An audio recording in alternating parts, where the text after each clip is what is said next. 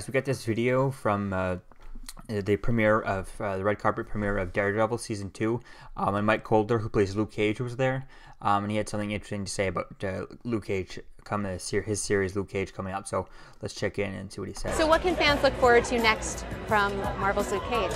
Well, I'll just say this: it's going to be action-packed from beginning to the very end. Trust me. Daredevil premieres March 18th. That's right. And I will see the fans on September 30th. Oh snap! September 30th. So there you go. He's pretty much just announced that the release date for Luke Cage Season 1 will be September 30th, 2016. So this is going to be awesome to see that. Definitely can't wait. So pumped for Daredevil to come out.